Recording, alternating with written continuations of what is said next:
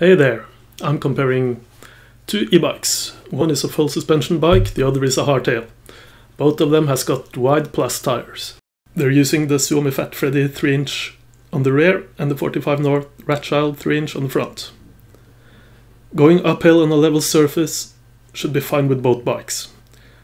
But it really isn't. The rear tire of the hardtail is bouncing, denting the surface and losing grip. The full suspension bike is way better. The ride is smooth and traction is good. The hardtail seems to be fighting the ground while the full suspension bike is being way kinder. Going downhill, the hardtail is doing much better. On these steep and narrow trails, you can't stay seated on either bike. So they're equally quick and equally exhausting to ride.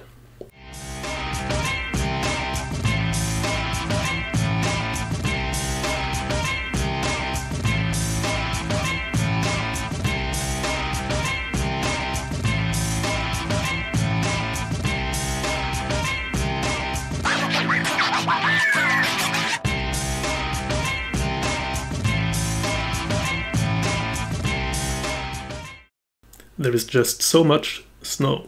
All the tracks and trails in the area are just level, no ledges, no rocks or roots. So we're building a jump out of powdery, dry snow and twigs and a tiny log. Both bikes were equally good on this tiny jump, and the hardtail even missed a tree. Unfortunately, the surface and the jump could only handle a few goes, so we had to stop and we cleaned up after us. By the way, this is a multi-use trail for people walking dogs, horses walking people, skiers and so on. And it started snowing, so any sins were soon washed away. The hardtail makes sense if you want an all-round bike that requires a minimum of maintenance. It's got no rear shock and much fewer bearings to service.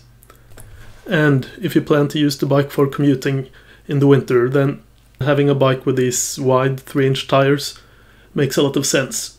When riding in 4 inches or 10 centimeters of fresh snow, these wide tires are just so much more stable than, say, the 2.1 inch and 2.25 inch standard mountain bike studded tire.